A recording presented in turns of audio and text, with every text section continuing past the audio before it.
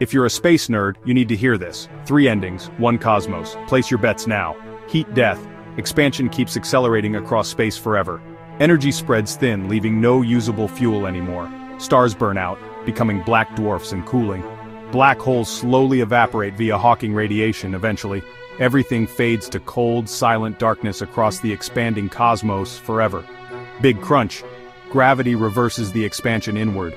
The universe collapses into a hot, dense, fiery rewrite.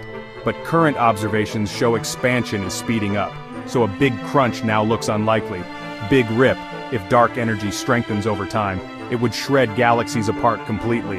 It tears stars into clouds of gas. Even atoms could be ripped apart too, all on a cosmic ticking clock toward oblivion.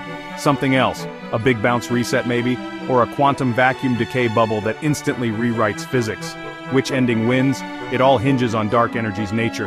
Measure dark energy better through precise observations today. Supernovas map cosmic expansion rates precisely.